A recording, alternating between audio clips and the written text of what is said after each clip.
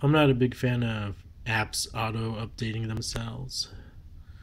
So if you're using Android Marshmallow and you have Instagram installed, it'll automatically update itself. So one day you'll notice it goes updated Instagram.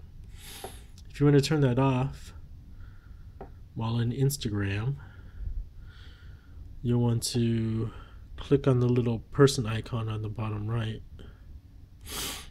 Okay, from there now I can click on the three dots at the top right. Then I can scroll down to settings, where there's a thing called app updates. And finally I can turn off auto update Instagram. Right now it's clicked to the right. There's a dot on the right. Just tap on the left side and ask you if you want to turn off auto updates, and I click turn off auto updates. That's it to turn off auto updates for Facebook. So again, from the bottom, click on the person icon on the bottom right, then click on the three dots on the top right,